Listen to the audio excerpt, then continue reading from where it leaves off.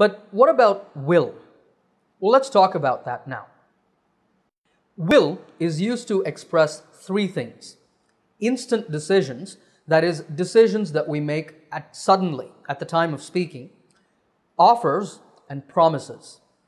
We make this form with a subject plus will plus a verb in its base form. At a restaurant, a waiter asks you, "May I take your order?" And you say, "Yes, I will have the burger and fries combo, please."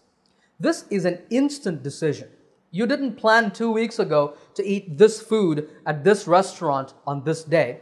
You just made the decision now. Here's another example. Someone says, "The phone's ringing," and you say, "I will get it." You just decided to answer the phone. The next two examples show will used to make offers. These files are really heavy. I will help you with them. So I'm offering to help this person carry the files. That person can say, "Okay, thank you," or "No thanks, I can do it myself." Similarly, "It's hard to get a cab at this hour. I will give you a ride home." You might say that to a colleague of yours when leaving work late.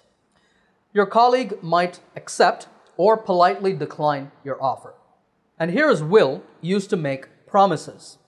"Can you lend me $200? I will pay you back next week." "Thank you for your email. We will respond within 2 business days."